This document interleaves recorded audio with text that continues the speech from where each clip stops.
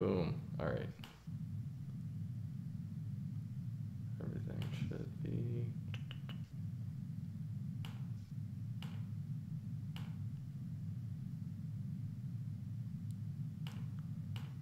Boom. All right. Now enter full screen. All right. We should be live. Let me just check. Take off my glasses. There's such a bad glare with this thing with my glasses. All right. Let's UCF.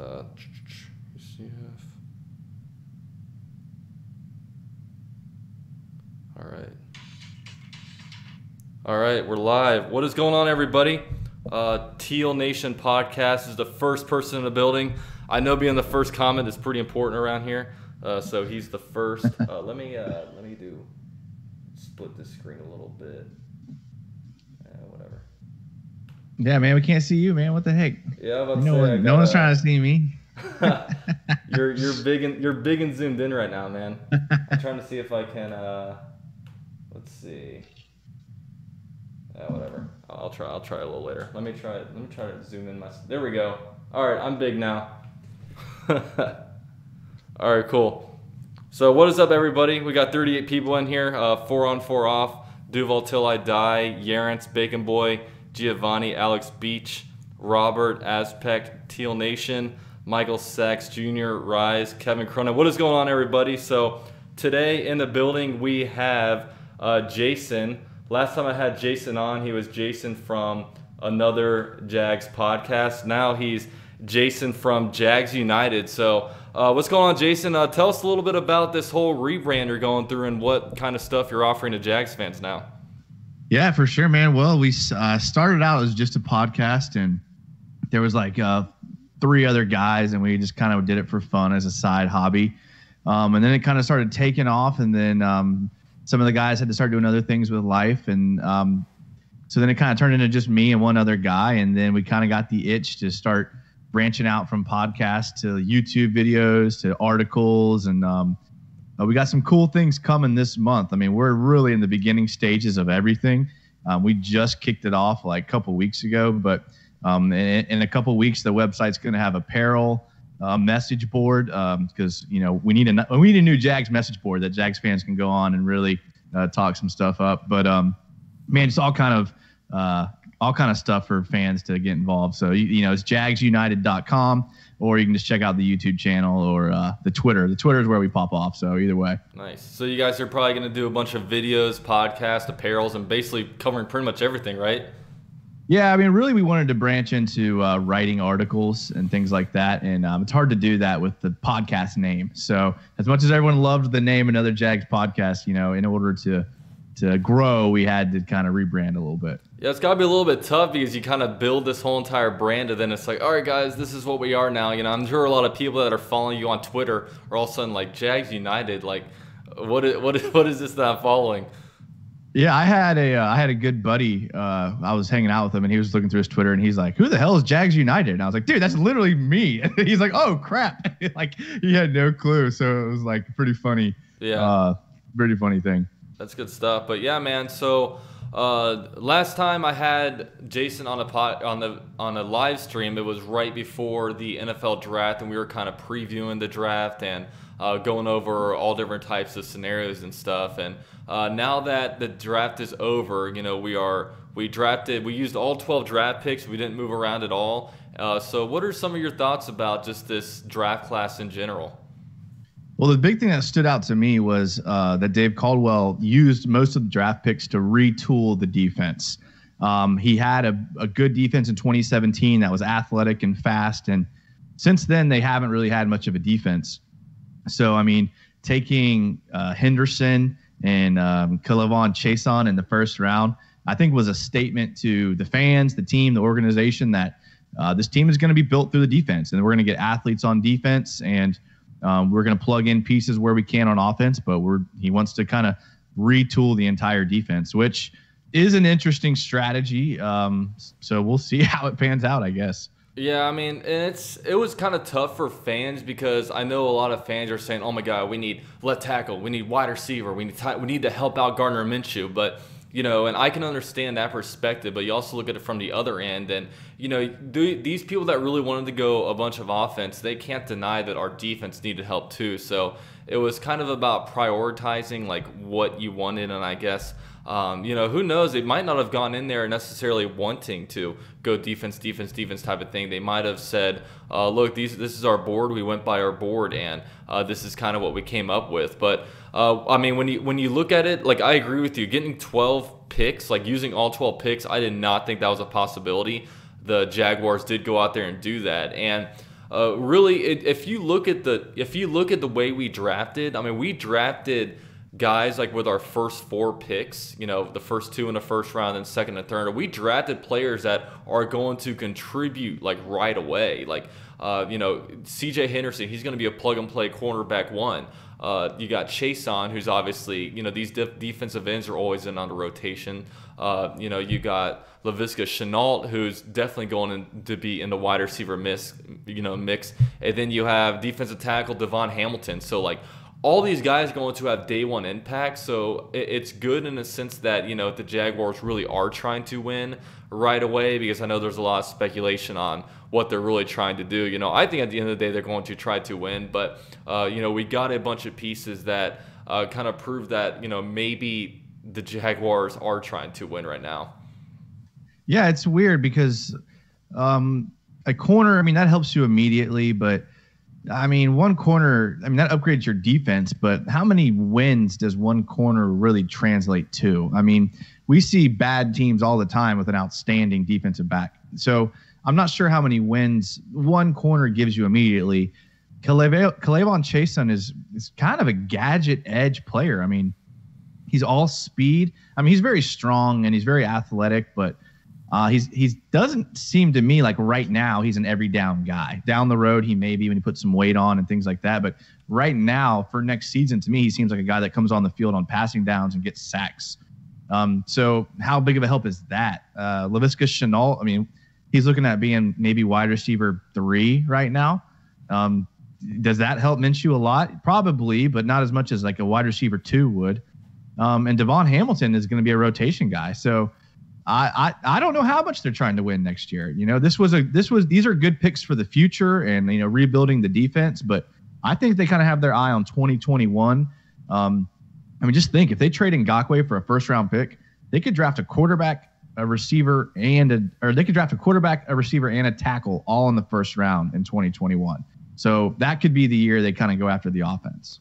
And it's fascinating to me because, like, I think the Jaguars, they're going to try their best to win in 2020. And it's just weird because you look at it and say, like, Dave Caldwell is literally going to be able to tear this team down, rebuild it all back up to where, you have this team full of Pro Bowlers, and then just steep decline, and then you're able to kind of trash it and redo it. And I guess Tom Coughlin kind of gave them some time because I guess all the blame got kind of put on Tom Coughlin. But, it's really amazing that Dave Caldwell and even like Doug Rohn, that they've just been given these second chances. And I guess I just look at it and I look at Shad Khan and I think of him as a guy that's a great businessman. And, a lot of people are hard on Shad Khan just because, the guy just doesn't know football at the end of the day. And, he doesn't make great decisions to really help out the football team.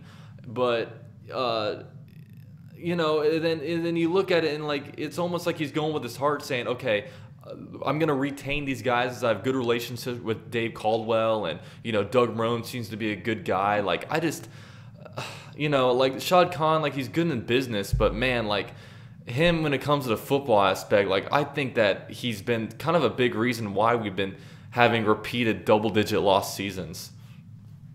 Yeah, it's hard to imagine why these guys have been around for so long.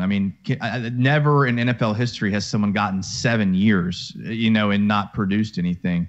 My only thought process or rationale that they have is Dave Caldwell, I think, is pretty well respected amongst GM circles. Like when they're in Indianapolis at the Combine, when they're at these coaches meetings, like Dave Caldwell has a really good reputation as a GM. Although it doesn't translate to wins, I think that good reputation has gotten him all these years. Dave Caldwell, look, I think if it wasn't for bringing in Jay Gruden and bringing in Ben McAdoo, I think Marone would be out of a job. But I think those guys came in, and it's kind of like a head coach, former all-star team, And so I think they're unusual circumstances that have helped these guys keep their job. And that's me just grasping at reasons for why these guys have gotten so long, because it makes no sense.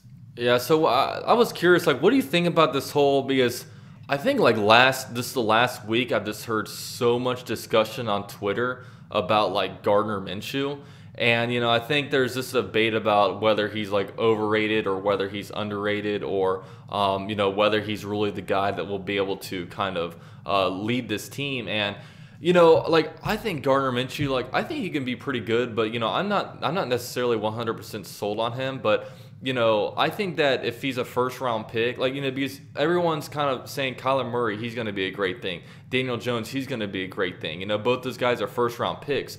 But, Gardner Minshew had just as good of a year, if not better than those two guys. And, I think just the whole 6th round pick thing behind him is kind of, is the reason why people aren't thinking he's better than he is. But what are your whole thoughts of Gardner Minshew? And, do you think that, he's earned his spot in 2020? And how do you feel about him going forward? Yeah, I mean, I saw that debate, and I was reluctant to get involved because I don't like to get into debates and stuff on Twitter. But then I had to jump in, and not for any reason that I think that he's not overrated or that he's underrated. It's that he hasn't gotten a fair evaluation either way. He was been brought in as a 6th round rookie, started the season as the backup, worked with the second team all offseason, got thrown in because of an injury, had an abysmal offense around him. I mean, the highest PFF grades on the team are Brandon Linder at a 75, which is horrible. That's your highest graded player. And you can say what you want about PFF, but that just gives you kind of a benchmark. And DJ Chark, Gardner Minshew were the next two on the list. So that shows you that those two guys were the entire offense. And how can you call a quarterback overrated or underrated based off of that? You have to give him another year. He's earned at least one more year. And the way the quarterback situation kind of unfolded this year with all the free agents that there were and the draft class being pretty weak outside of Burrow, it was a great year to give Minshew another chance. So I think everything aligned to give Minshew the shot next year. I like how they brought in Mike Glennon instead of Cam Newton because there's no controversy on who's the starter, and give Minshew a fair shot. I mean, you can look at stats, you can look at all the analytics. I mean, we watched all the games. Eyeball test is that Gardner Minshew is at least an above average quarterback. So you got to at least give him a shot with some semblance of an offense around him. But yeah, I mean, he's earned it. And right now the jury's still out on whether he's overrated or underrated. Yeah, I mean, I can definitely agree with you there just because, he's done enough to get a second chance because the Jaguars last year were pretty abysmal. But when you look at it, Gardner Minshew was 6-6 as a starter. I mean, that's pretty unbelievable. And I think one thing that he did really well was I think that he really helped DJ Chark to the level that he came to, because one thing about DJ Chark is he is a number 1 wide receiver, and Gardner Minshew just fed him the ball. I mean, he said, look, I'm going to throw it to your back shoulder. I'm going to give it to you at 50-50, shots, and I'm going to let you battle it out, with the cornerback. And that's what he did so many times. And, DJ Chark just did some fantastic things last year. And, like you said, I think 2020 is a big-time evaluation year. Let's see what we have in Gardner Minshew, and because he is an extreme unknown. I wouldn't feel good about saying, okay, let's bring in Cam Newton and he'll have a competition with Gardner Minshew, because first of all, there's really no such thing as quarterback competitions in the NFL. I mean, you just don't get enough reps. It's not high school where all these guys get level playing fields and then they're all going to go out there and kind of compete. This is you need to use your practice time and the amount of scrimmage snaps that you can at your for the most productive way you can, because teams don't have 2-3 days anymore. The players union, decided in the CBA, they have certain limitations. So, And I don't think that the fact that, like, I hate when people say, oh, bring in this guy because he's going to mentor him. Like, what's he gonna do? Whisper sweet things in his ear and have him go out there? Like, I don't agree anymore with a mentor as I do. Like, what's the difference between having a mentor, backup quarterback, and the quarterback's coach? The quarterback's coach is the mentor. The offense coordinator is the mentor. We have Ben McAdoo, former head coach, Jay Gruden, former head coach. And I don't know. I just think with Minshew, let's ride with him. We did get him some more weapons when it comes to Laviska Shenault, and we got Tyler Eifert in there, and hopefully, Tyler Eifert, you can talk all about his injuries, but if he's completely healthy, like, he's one of the best tight ends the Jaguars have ever had, and we'll see what we have out of Josh Oliver, then obviously James O'Shaughnessy's back, but we did give Gardner Minshew a little bit of help. The help that he did get, though, they are used to being a little bit injury prone. But, I'm willing to see what we have out of Gardner Minshew. And hell, like some teams that make these Super Bowl runs capitalize on quarterbacks having cheap rookie contracts. That's what the Rams had in Jared Goff, and they went to the Super Bowl in 2018. That's what that's what just this last year the Chiefs had in Patrick Mahomes, having him on a cheap contract. And you look at the Rams now; they're totally going downhill after paying Jared Goff as like the richest quarterback in the NFL. You saw similar things with Carson Wentz and the Eagles. So really, if he can be the guy, we got 2021 and 2022 where like Gardner Minshew's on like this cheap rookie contract. Another thing that I think fans are going to be interested in this year is the difference between how the offense looks between Jay Gruden and how it looks with John DeFilippo. John DeFilippo is one of the most random offensive coordinators I've ever seen. Though his play calling is just makes no sense. You remember when that we had like 30 pass plays in a row, and it was just like sometimes it just makes no sense on what we're doing. What Jay Gruden does is everything's short, quick, 3-step drop. Get rid of the ball. If it's anything more than a 3-step drop, it's a play action bootleg, which fits Minshew's play style perfectly. And it's a bunch of inside zone, running the ball up the middle, basically, which Fournette is pretty good at. So if the offensive line, for the entire offense, the entire hinge is going to be on the offensive line. What are they going to be? Because, like you said, Chark is a wide receiver 1. He's good. Shenault, if he stays healthy, great wide receiver 3. Dede Westbrook, I think, is going to surprise people. Keelan Cole actually graded out pretty well last year. Didn't put up the monster stats, but he graded out pretty decent. Chris Conley, the slant route master. He runs a perfect slant route. So the weapons are there. Like you said, Tyler Eifert, who, I will mention last year was the first time in his career that he played like all 16 games. It was interesting was that he was the tight end 2, and he lined up as a receiver almost every single snap.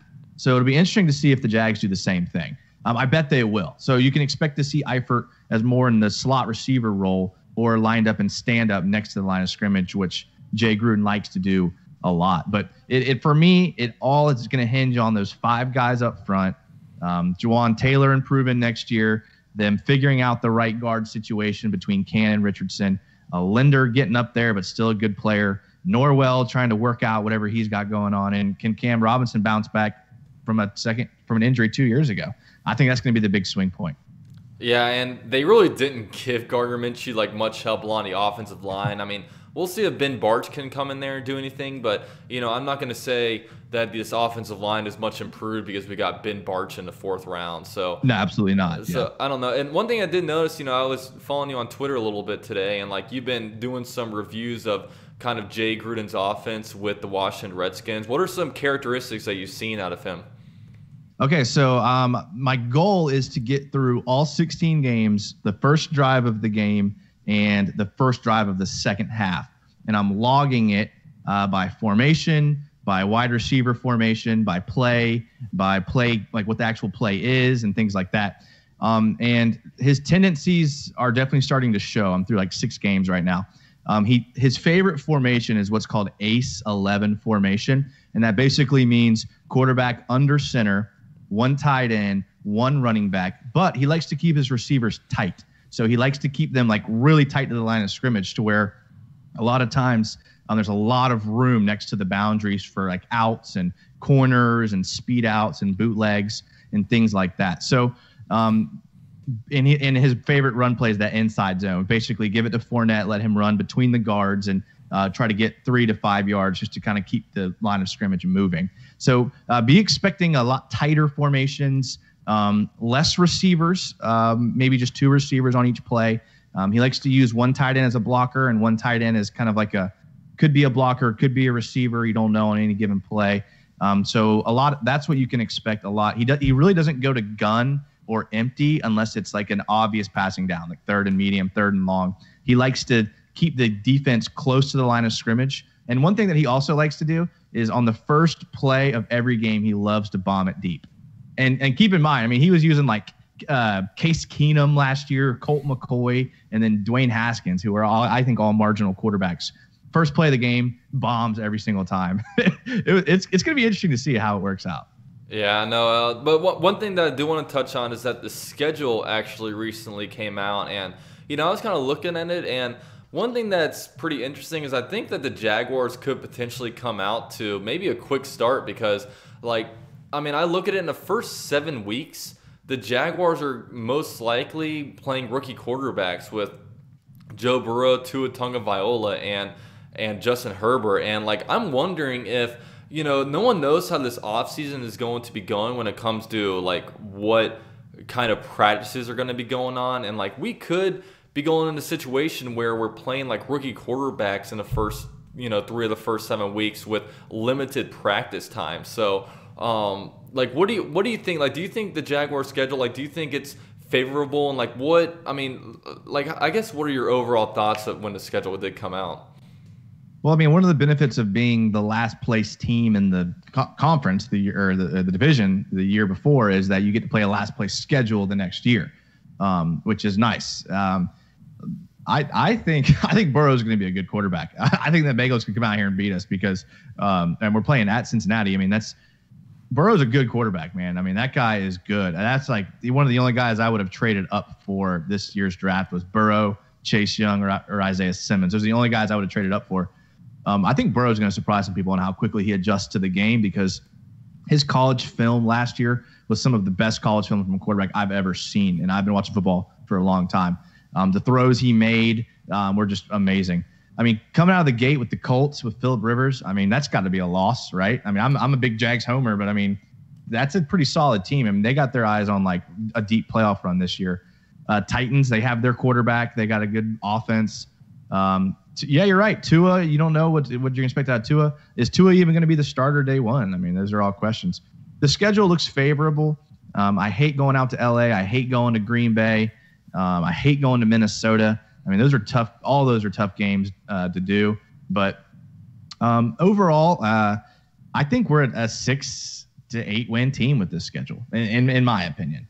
Yeah, I'm thinking 5-11, 6-10. I hate to say it. And, a lot of people, get on me for being negative, but, I'm not going to be a sunshine pumper, I'm going to kind of tell it how it is. But it's funny, you made mention of the, week 1 matchup against the Colts. It's funny because Phillip Rivers has been the Jaguars' killer. The Jaguars, I think, have only beat him once. And the Jaguars have just been horrible against him. But you also combine that against the Colts at home. And the Colts haven't beat the Jaguars at home since 2014, the very first game where Blake Bortles ever got any action. So, I wonder which side that kind of leans toward. But, really, when I look at the AFC South, it really does look like it's up for grabs, especially, when you're taking the Jaguars out of it. It's really hard to pinpoint who's going to be the best team between the Colts, Texans, and Titans. Obviously Titans just came off an AFC Championship game.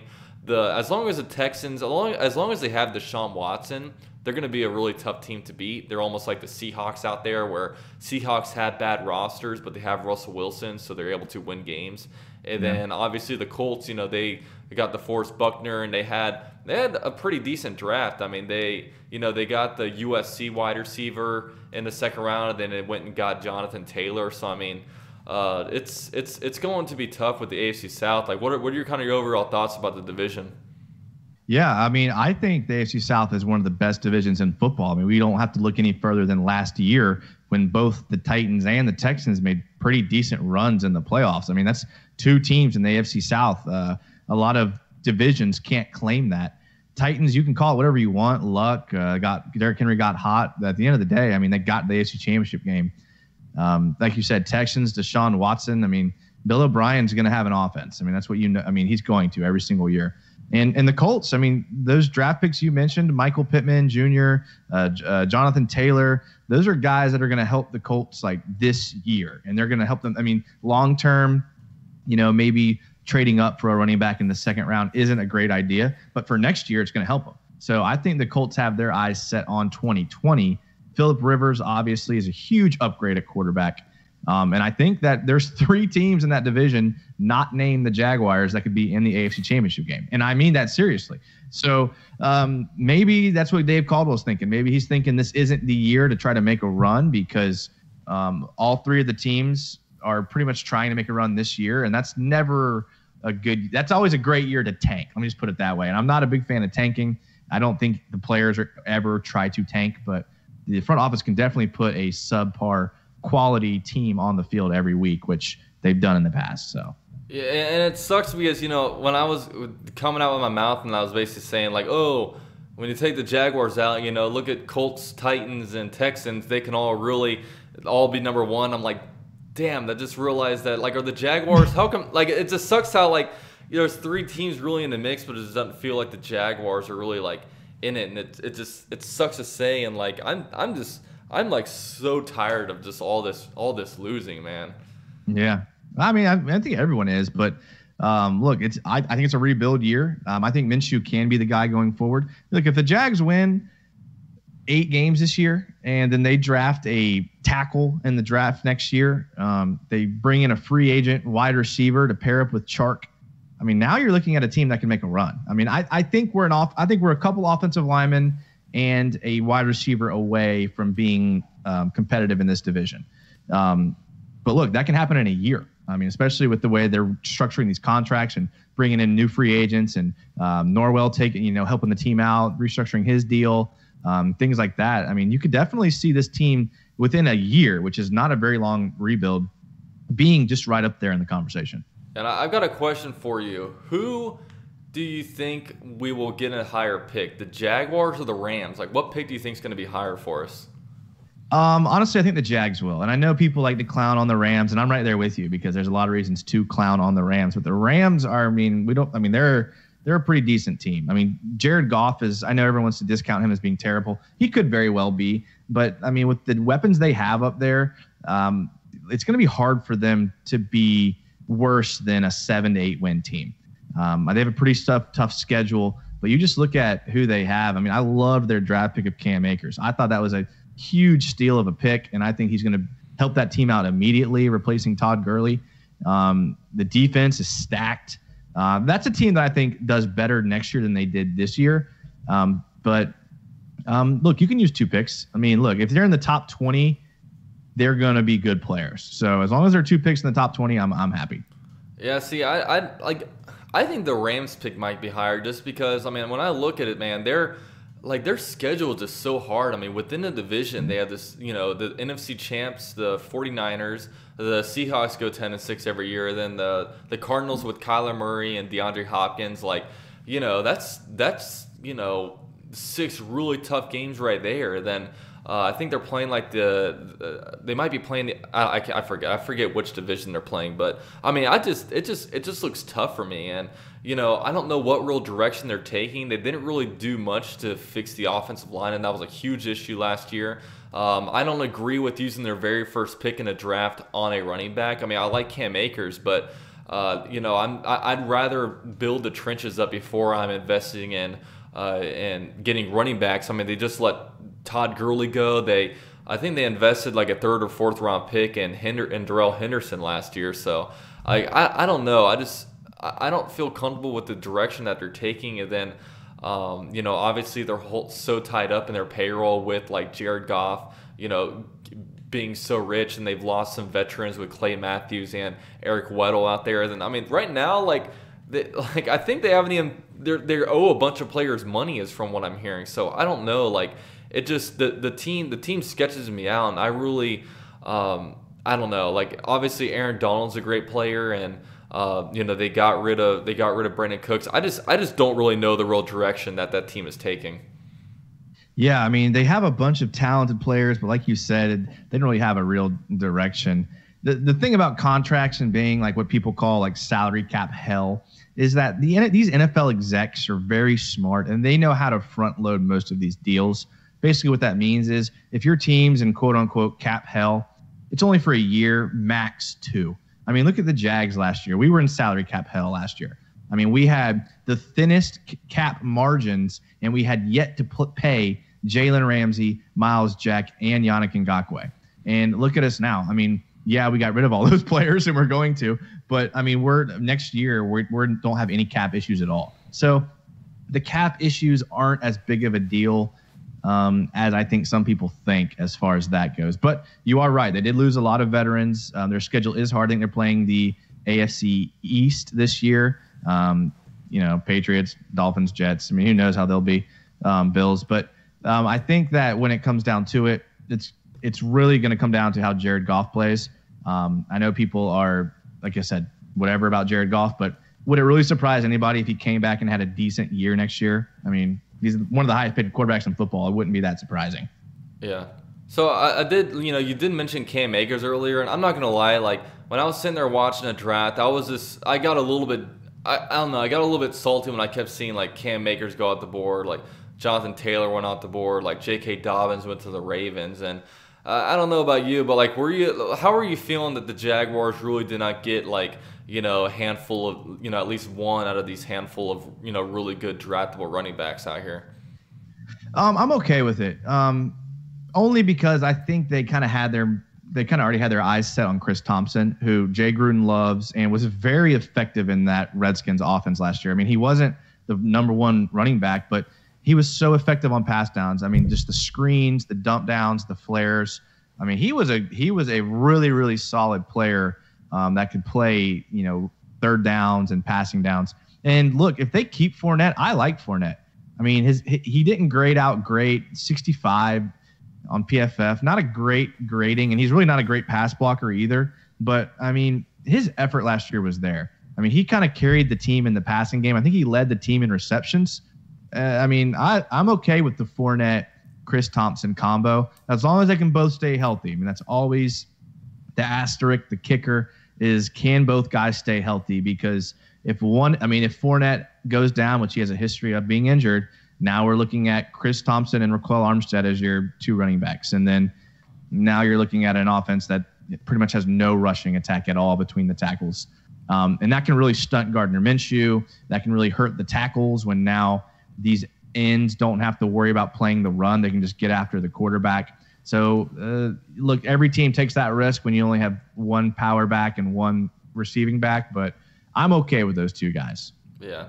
So I did want to give some quick shout-outs, man. We got 82 people watching. If you guys haven't already, man, drop a like on the stream for me, man. It really helps me out. And also, you guys can follow Jason at Jaguars United. I dropped the link to his Twitter account down below, as well as the website for his new for the Jags United webpage. So, bookmark that on Google Chrome, Internet Explorer, Microsoft Edge, whatever people are using nowadays. And, of course, down below you can also follow me on all my social media. You can purchase merchandise and become a member of the channel. So, yeah, and, I did want to continue on the running back thing. It did kind of suck for me to see these guys go by, but at the end of the day, I think in 2020, the Jaguars will probably just run Fournette into the ground. They're probably not going to give him another contract, and they'll probably draft a guy in 2021 in the second or third round and pretty much do the same thing, just use and recycle. Like, I don't believe in paying running backs, and I also don't really agree with drafting running backs like in the first round or whatever. But I look at it and like you can draft running backs pretty much wherever, and a lot of these guys turn out pretty good. So I mean, I think after having Fournette, I just kind of realized, man, I'm not going to be drafting any more running backs in the first round. Like, I love the kind of effort that Leonard Fournette does bring in, but I would like to keep drafting guys in the second, third round and hope they at least play on Fournette's level. The reason why I wouldn't draft a player in the first round anymore is just because when I drafted Leonard Fournette, I was really wanting, and I say this a lot, and I hate to say it, but I was wanting like Fred Taylor, Maurice Jones-Drew, and I didn't get. He's definitely like a tier below that, if not even more. And I don't know. I'm just, but I think, and another good thing about drafting running backs is, rookie running backs, like of all positions for players who transition from college into the NFL, it's the easiest for running back positions, in my opinion, just because it's all instinctual. You take the ball down and there's not a lot of thinking. You're just going with, you're going with like whatever your instinct is, and you just have to kind of go in there and teach them maybe some pass blocking or picking up blitzes or route running. So I don't know, like I just think that we'll be able to find a decent guy in like next year's draft and kind of roll with it from there. Yeah, I mean, I think the way the NFL is headed, being a passing league, a scoring league, that the position of running back is going to evolve into a couple different positions. I think you have your power backs that will pick up 3rd and 1, 4th and 1, and even on first down will get you 3 to 5 yards, which really helps your offense. 2nd and 5 is so much better than 2nd and 10. I mean, it's a huge difference between those two downs. Then you have your receiving backs who can get the ball in space and make plays with the ball in their hands, and then you have the rare guys that can do both. Christian McCaffrey, Saquon Barkley. If you get a rare combination of a guy that can do both, I could justify drafting that guy in the first round. And I think that's what people wanted Fournette to be, and he just hasn't been. But you're telling me you wouldn't draft Christian McCaffrey in the first round? I mean, that dude, it's because he does everything. That's the thing. He's not a traditional running back. He does it all. Yeah, I mean, I did kind of forget about that. I mean, Christian McCaffrey, like if you can get a guy that not only helps out in the run game, but also pass game, and a guy that it just seems like to me, like, Fournette and Christian McCaffrey, they've been in the league for, the same amount of years, but it just seems like Christian McCaffrey is so much crisper than Fournette. Mm-hmm. It just seems like Fournette, it's almost like, the tires have been used more, and they probably had the same amount of touches. I don't know. It just seems like, something's a little bit different with Christian McCaffrey where, he keeps really good shape, he keeps really good care of his body, and he's still quick, and, he can still do a lot of things. I mean, running between the tackle, he's a great receiving back. If you guys had him in fantasy, all the fantasy footballers know how good he was, and even as a Jaguar fan, that guy destroyed the Jaguars. Yes, like he did. Didn't he have like over 200 yards rushing? Yeah, I think all-purpose he was close to 300. I mean, he's a beast, man. I mean, we'll see. I mean, I guess the big test will be his longevity, how long he lasts in the league. Saquon Barkley, another guy. But here's the thing about Saquon Barkley and Christian McCaffrey, and this kind of goes back to your point. McCaffrey and Barkley are both on really, really bad teams, and they were unable to get their teams to the playoffs by themselves. So are they worth a first-round pick? That could be your argument there if you're playing devil's advocate. Yeah, and quick shout out to January Man with the $5 donation. He says, "Keep up the great work, Duval." Hey, thank you for the donation, man. And we have a couple of people. They're kind of asking about DeAndre Swift. It's kind of interesting when I looked at kind of where the running backs went in this draft. I mean, like a lot of teams, like it wasn't like they were getting a lot of these good running backs were getting drafted to teams that had big holes at running back. I mean, DeAndre Swift, he got drafted to Detroit. They have Kerryon Johnson. J.K. Dobbins, he got drafted to the Ravens. They have Mark Ingram and Justice Hill. And, I feel like we had some guys get drafted to teams already with running backs. And, you look at Marlon Mack with Jonathan Taylor. So it's really looking like the NFL is moving toward like a real 1-2 punch. Which, like I said, I was just talking about fantasy. It's annoying as hell when you're a fantasy owner and you're trying to like decide where the hell you draft these guys. And I remember last year I drafted like David Montgomery in like the 3rd round, and that was horrible. So I mean, like that's really where the NFL is going toward, man. Is these these 1-2 kind of punch running backs. So I mean, would you prefer like this kind of method, or would you rather have Ezekiel Elliott, Saquon Barkley, someone like that to really carry the load? Man, I mean, if I'm picking, I'm taking Elliott, Barkley, those guys. McCaffrey for sure, because those guys are. I mean, you can build your offenses around those guys.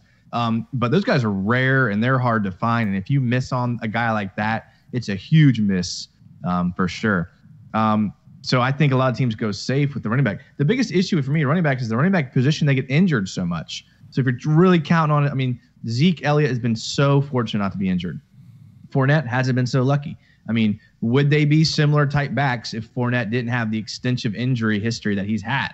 I mean, and then Zeke has somehow escaped all injuries. So injuries are just the biggest concern. I mean, we talked about the Colts drafting the back from Wisconsin, Jonathan Taylor. He had 300 carries in his 3 years at Wisconsin. I mean, that is a lot of carries in a season. Yeah, 3,000 carries. That's what's so weird about like Travis Etienne went back to Clemson. Like, why?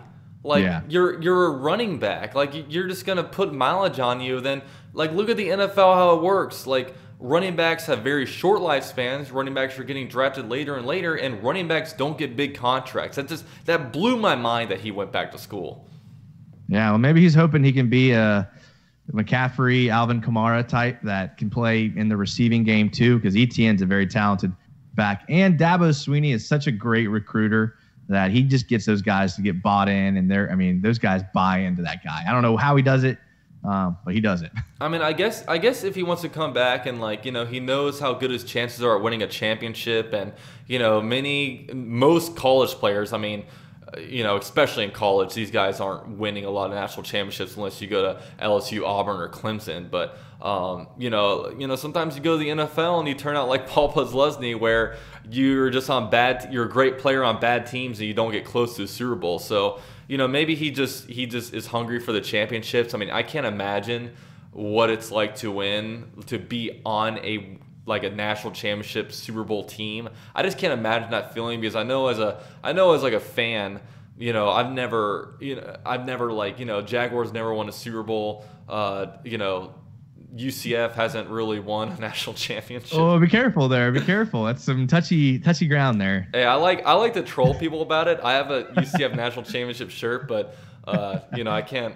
I mean, I think it was a decent move to go out there and say it, because it actually kind of got their name out there, and I don't know, but UCF didn't actually win. I'll say that, but yeah, I mean, if you're on it, I can't imagine that feeling, and maybe he's just hungry for that. I mean, maybe he's worried he's going to get drafted to the Browns or the Jaguars, and not be able to sniff that kind of success. But that was just really weird to me.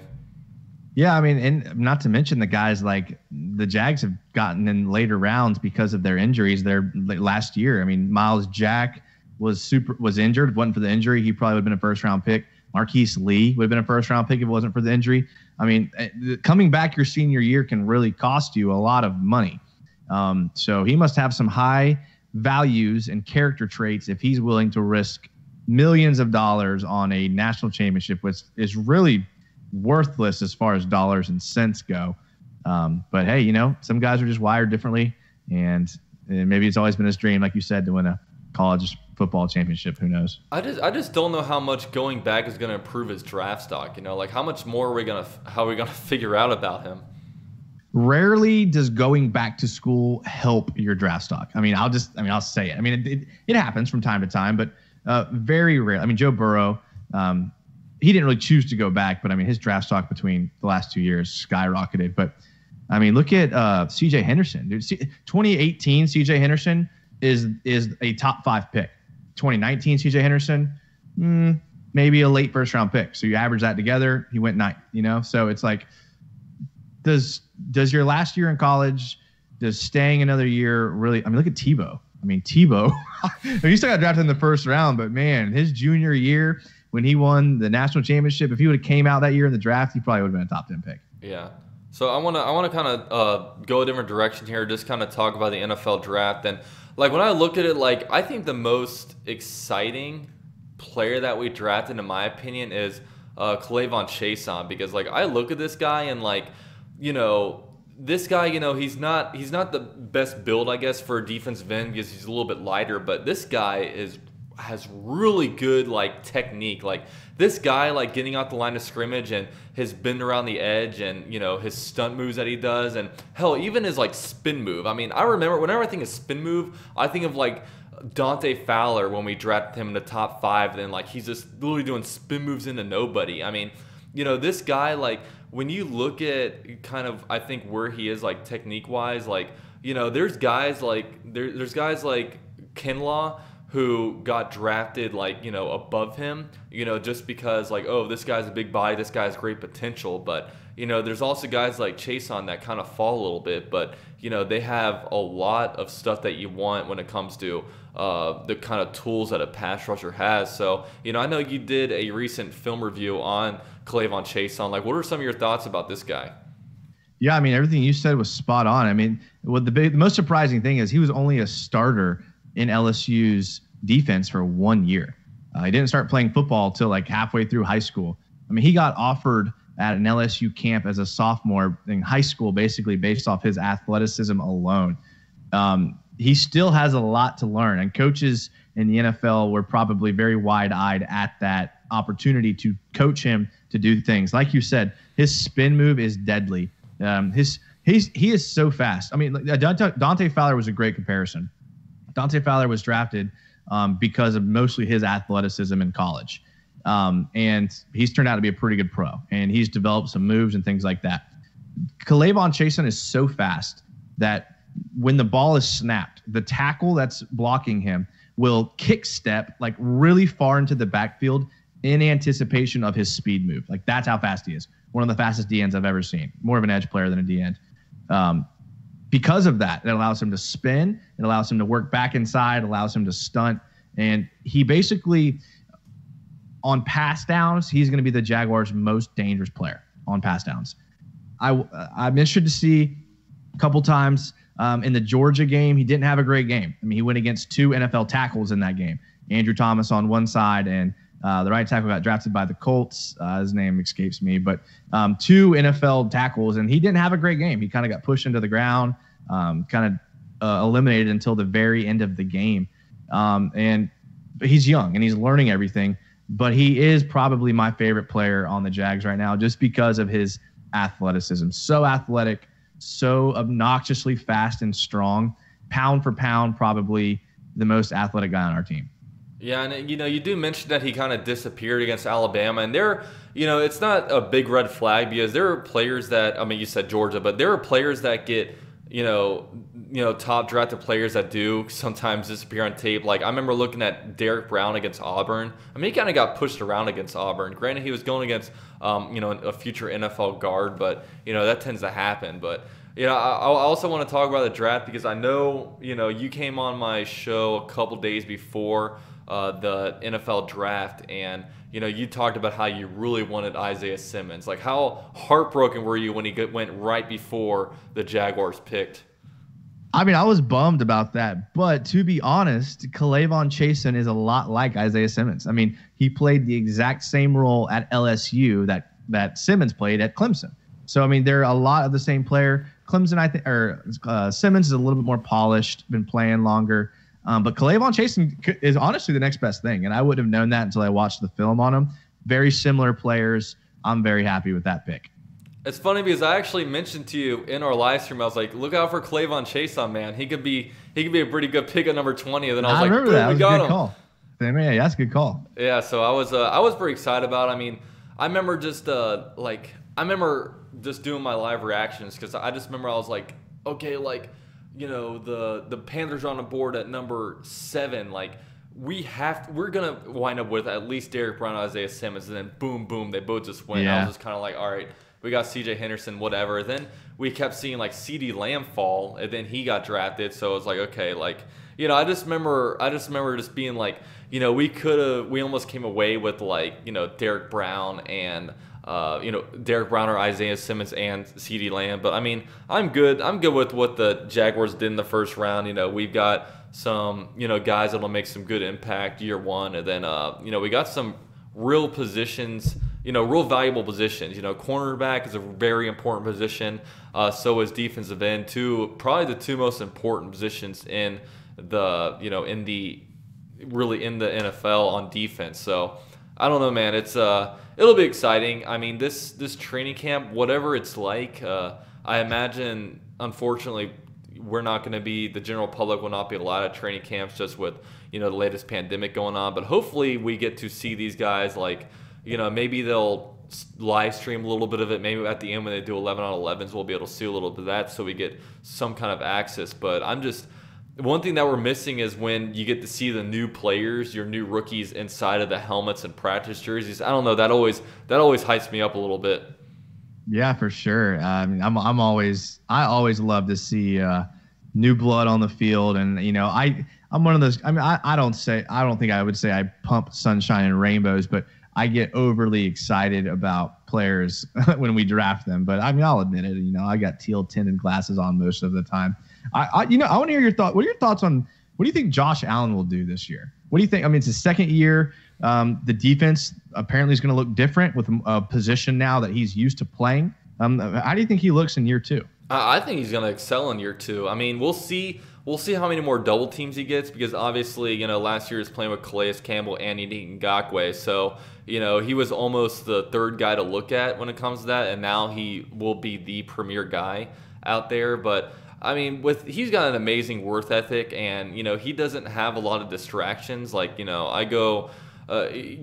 look at him, and he's got a wife, he's got 2 kids, and I saw him like a couple days after Clavon Chason. He's out there on a FaceTime call with them, talking about getting to work, talking about just all this stuff, and like he exemplifies everything that you want in a first round pick. And this is a guy that comes right after all the Jalen Ramsey drama, right in the middle of all the Yannick Ngakoue tweeting and stuff like that. So I mean, really, the sky is the limit for a guy like him, and I've got really high expectations for him, and I really think that he is, him and Gardner Minshew at the moment are pretty much the faces like of this Jaguar team. Absolutely. I mean, just having him being able to basically with the hybrid defense, allowing him to move out basically to what's called the 9 technique, where if you're thinking about the line of scrimmage, it's the outside shoulder of the tight end. Being able to line up there every single snap will give him such an advantage to play the run or the pass. And man, I think him and Ronnie Harrison are going to benefit the most from this new defense because they're going back to their more natural positions that they're more comfortable and skill set kind of tends to do. Yeah, I mean, I'm excited to see this new defense. Obviously, I wouldn't have wanted to retain Todd Wash, but I mean, we have him. I mean, he has done some interesting things when it comes to figure out how to rush the passer. It just does suck though, because like I really wish Yannick Ngakoue wasn't feeling that type of way and doing all the stuff that he does, because I would just be chopping at the bits if I saw Chason, Josh Allen, and Yannick Ngakoue on this team. Because I mean, if we could have been able to pay Ngakoue, then like you've got a pretty good disposal of defensive end / like outside linebackers for you. Yeah, I was disappointed to see what happened with Ngakoue. I mean, a player that the Jags fans loves. I mean, the dude could have been a legend here in Jacksonville, but that doesn't matter to the players as much as it would matter to like us. I mean, these guys are chasing paychecks. They know their life expectancy and their career expectancy is short playing in the NFL. I get it. He could have definitely handled it better, but it's just sad to see because, when we had debates for years. I mean, our podcast was known for a long time as the Dante Fowler versus Ngakoue podcast, because there was 2 of us that were in huge favor of keeping Dante Fowler and 2 of us that were in favor of keeping Ngakoue. And it just went back and forth. And Ngakoue kind of emerged as the better player. But man, you wonder what would happen with a guy, like you said, that was all in on this franchise and that wanted to be here. It seems to me Ngakoue's chasing a big market. He's chasing stardom. He saw what Jalen Ramsey did, and he's like, that seems like a better option than staying here and losing with this team. That was probably his mindset, unfortunately. I just wish like we knew, like, who is Ngakoue mad at? Like, is he like butthurt about anything that Tom Coughlin said? Like, Tom Coughlin's out of there. Is he upset with like Dave Caldwell? Like he went at Tony Khan on Twitter, and like, I would rather him just say, because I think he went on some kind of like NFL Network, ESPN type of thing, and just said, my time with the organization is done. I moved forward, and I'm moving on to the next team. It's like, what can you tell us, like, what happened? Like, can you give us some insight as to, like, is it because they lowballed you and gave you this type of deal when he thought you were worth this? Is it, what is it? I have no idea what it is. If I had to guess what it is, and I'm just like kind of reading the tea leaves here, but to me, this kind of seems like what it is, and I would be willing to bet a substantial amount of money on this theory. I think Ngakoue wants to be in a big market. I think he wants to be in New York. He wants to be in LA, Chicago. He wants to be somewhere where he's the headline, where he's in the newspapers, on the websites, and he's the guy in a big city. And Jacksonville, unfortunately, is one of the smallest markets. And so his attempt to get out of Jacksonville, he's using the front office as a scapegoat, because the rumors that the Jags offered him between 18 and 20 million is probably very generous compared to what he would get on the open market. I mean, look what Clowney can't even get a job. So I think that he wanted to get out of Jacksonville, but you can't come out and say, I hate the city of Jacksonville, I want to go to a big market. That seems very selfish. So I think he just used the front office as a scapegoat, and that's the only rational way to act like the way he's acted for these last couple of months. And I mean, I could definitely see that, because you look at him and like, because Jalen Ramsey, when he got drafted to the Jaguars, he was already a big thing. And then, he already had all his followers. Everybody knew Jalen Ramsey, and, he was really able to become the face of the Jaguars. And then this most recent year, you see the Jaguars draft Josh Allen. Everybody already knows who Josh Allen is, and, he gets sent to a Pro Bowl, something that the Yannick Ngakoue, I think, has only been to like one of. And Yannick Ngakoue, a couple things that aren't helping him is that, he's not a super vocal guy. He didn't come from a very like well-known school. He was a third-round pick, and just his name, Yannick Ngakoue, is not like a easy name. It's not a really cool name. So like his name is always kind of hidden in there.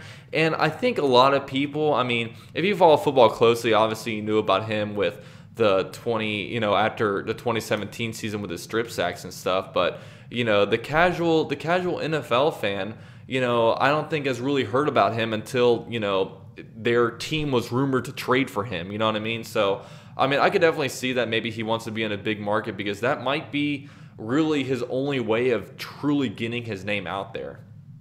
Yeah, and I would be willing to bet that's the case. And I get it, when you're a kid and you're growing up, you always vision yourself playing, and being known and being on SportsCenter. And the bottom line is, the national media does not really put a lot of attention to Jacksonville. So unless you're a loudmouth Jalen Ramsey, that's one of the best players at your position, or whether you're Gardner Minshew, that can kind of be sensational, you're not going to get talked about in Jacksonville. But that just comes with winning. If you lose, that winning and losing, it kind of comes with that. 2017, Barry Church looked like a Pro Bowler. So, I mean, are we going to really judge 2017 Ngakoue to be fair? Because literally everyone on that 2017 defense was like the best year of all of their careers, minus maybe Calais Campbell, who had an even better 2018 and somehow. It's funny because the defensive backs, like Barry Church didn't find a job after that. Aaron Colvin fell so far off the cliff, man. Like he had a bad year with the Texans, and then he had like a bad game with them the year after, and they were just done with him. They literally just cut him like the day after a game. So I don't know, man. Like it's interesting because I think Deshaun Gibson just got signed by the Bears like last week. So, and obviously AJ Boye has never returned to that form. So it was looking back on it, what a weird year it was for the Jaguars. A great year, but it was a weird year. Yeah, all excited, but I mean, I don't think any player has replicated that production since then. So yeah, we'll see what happens. But yeah, man, we're about to be on for about an hour, so we got 100 people in here, man. Thanks everybody for being in here, man. Definitely, if you haven't already, drop a like on the stream. Also follow, Jason down at Jaguars United right down below. I forgot the link to his YouTube channel. That sucks, but I can go ahead. It's all good. I usually put all the tags in there, but I'll go ahead. I got a big bump last time I was on your channel, so I know I saw that. I saw you gain a bunch of I was like, there we go. So he's at 562.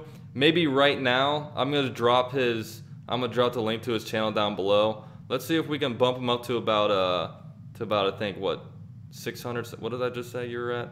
Yeah, 600 sounds great. Yeah, 600, man. Let's get into 1,000 so we can start monetizing, man. There we go. Now we're talking. Get this man some monetization. But yeah, other than that, man, we got I've got his links, his Twitter down below. Also, bookmark jagsunited.com for future blog posts, apparel, all the different type of stuff. And you can also follow me on Twitter and Instagram at UCF_Jaguar. You can become a member of the channel and purchase merch, and the link's down below. But Jason, got any last words before you head out? Nah, man, hey, man, I love being on your channel. I appreciate it. Anytime you have an open slot, hit me up. I'm down to come on and talk some Jags. Sounds good, man. But hey, guys, thanks everyone so much for joining, and I will see you guys all in my next stream.